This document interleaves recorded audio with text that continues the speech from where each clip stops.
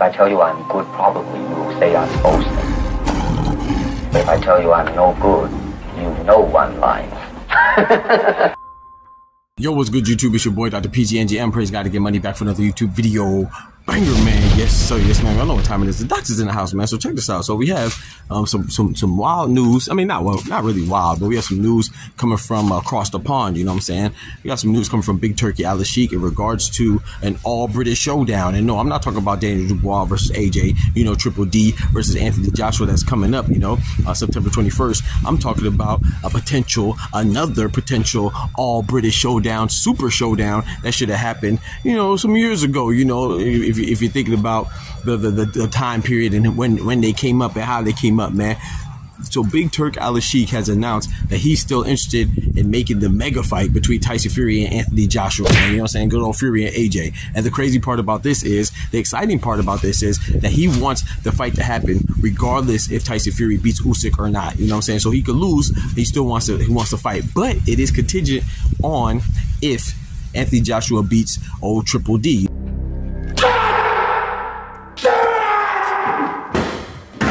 You know what I'm saying? Daniel Dynamite Dubois. So I think that makes sense. You know what I'm saying? Because shout out to Daniel Dynamite Dubois. You know, he's a good fighter. You know, his last two performances were great against Jarrell and Baby Miller, and and to me, which was even more impressive, was his performance against Filip Hrgovic, who a lot of people had winning. You know, we considered him the boogeyman of the heavyweight division that nobody wanted to fight, and Daniel Dubois not only went in there and showed out, he showed up and he showed out and he got the stoppage. You know what I'm saying? So shout out to Dynamite Dubois. I actually think that he's gonna pull the upset against Anthony Joshua, which I think that AJ is the favorite. I mean, we know AJ's the favorite and he should be the favorite.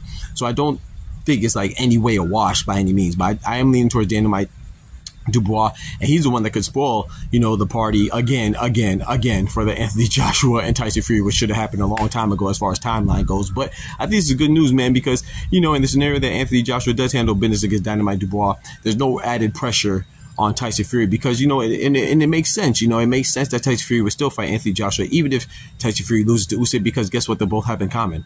They'll have the common denominator of both losing to Usyk, and then they'll also have the commonality of them both losing twice to Usyk. Damn! I'm sorry. So, you know, I think that has no. I think Big Turk is right. It shouldn't be contingent on whether or not Fury wins, but it should be contingent on whether or not Anthony Joshua wins, because his last two performances were great as well. But it was still against Otto Wallen and Francis Ngannou, who we expect to win.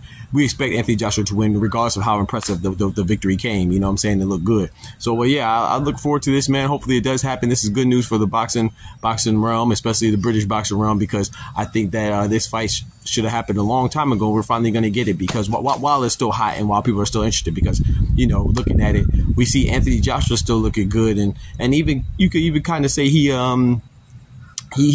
kind of rebuilt himself, right? You know what I'm saying? His career has been revitalized since losing to Anthony Joshua. I mean, since losing to Andy Ruiz and Alexander Usyk. But as far as, you know, everybody's thoughts and our perspective on Tyson Fury, we kind of feel like he's towards the end of his career. Not saying he's not still a championship level fighter, but we don't foresee him getting any better. You could argue that Anthony Joshua, you know, he's on the rebound. He's even looking better. But Tyson Fury, I still think he's the best heavyweight, well, second best heavyweight after Alexander Usyk. I still think that he's still great. He beats a lot of people. I think he would beat Anthony Joshua. Bullshit! Bullshit! Bullshit! Bullshit! Bullshit! Bullshit! But as far as where he's at in his career, I don't think anybody will see him getting better at this point. You know what I'm saying? So I think this fight needs to happen sooner than later, and hopefully it does happen soon. I'm kind of torn, because, like I said, I'm going for Daniel Dubois to beat Anthony Joshua, but at the same time, I selfishly want Anthony Joshua versus Tyson Fury. So I kind of want Anthony Joshua to beat Dubois now. So I don't know how it's going to go, man. Y'all let me know what y'all think about that fight. Are you still interested? Do you feel like it was too long overdue, that you're no longer interested in that fight? You know what I'm saying? Or is this good news? To me, it's good news. I want to see Tyson Fury and Anthony Joshua. But I am going for Dubois against Joshua. But I wouldn't be mad if Joshua wins now. So I appreciate y'all rocking me as always. Y'all be easy. Take care of yourselves. Remember, with God, we can do anything. Without God, we're nothing. The doctor's out. Peace. From the hood to college, both worlds they had to meet. 6 degrees between us, so cold we're about to freeze. But we're Florida boys, hot takes, we bring the heat. We're moving the culture, the engineers to the streets.